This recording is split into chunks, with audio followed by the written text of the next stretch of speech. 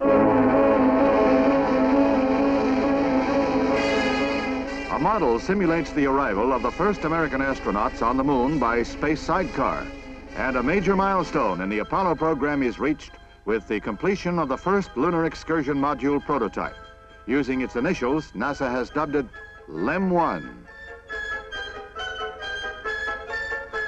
LEM-1, attached to the Apollo moonship, will carry 2 of the 3-man crew to the moon surface, leaving the mothership, making a lunar landing for exploration, then returning to the command craft. Later this year, LEM-1 will be launched from Cape Kennedy, linked to an unmanned Apollo craft for a test spin around the Earth. Built by Grumman Aircraft, it's already been taken from its construction stand in the factory clean room for shipment to the Florida spaceport and its man on the moon mission.